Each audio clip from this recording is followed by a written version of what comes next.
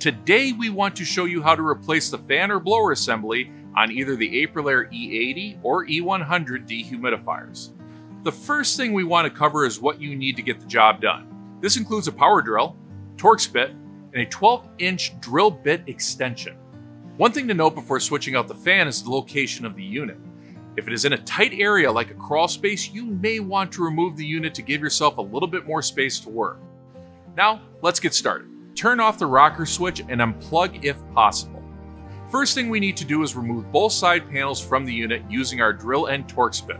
You'll notice on the E080 and E100 that the placement of the fan is on the exhaust side, behind the condensing coils but in front of the compressor.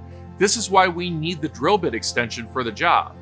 If duct collars are attached to the unit, you'll need to remove the one closest to the fan so you have access to the screws on the bracket of the blower. Next, we'll remove the circuit panel cover so we can disconnect the fan wires. There are 5 wires in total that we need to remove, including 2 plugs, 2 connectors, and a ground. First, remove the red and blue plugs connected to the circuit board. Then, remove the 2 connectors from the capacitor. And finally, remove the ground wire using your drill and Torx bit. Please exercise caution around the capacitor. Do not touch the leads. Once the wires are removed, pull them through the access hole in the top of the unit. Now, we can remove the 4 molding screws on the fan assembly using our drill outfitted with the Torx bit and extender. Once the screws have been removed, you can then remove the fan assembly from the unit through the side opposite the circuit panel. Now, we can put our new fan assembly in place. With the drill and the 4 screws, mount the new fan in the same fashion as the fan we removed. Once attached, we will run our wiring down through the access hole in the top of the circuit panel box. We can then attach our 5 wires back to the unit.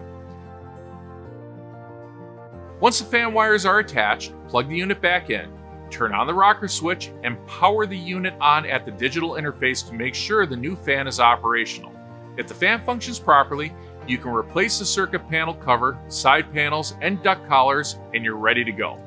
If you run into any issues or have any questions before starting the job, please call our tech support team at 1-800-334-6011. For further information and resources, visit AprilAirePartners.com.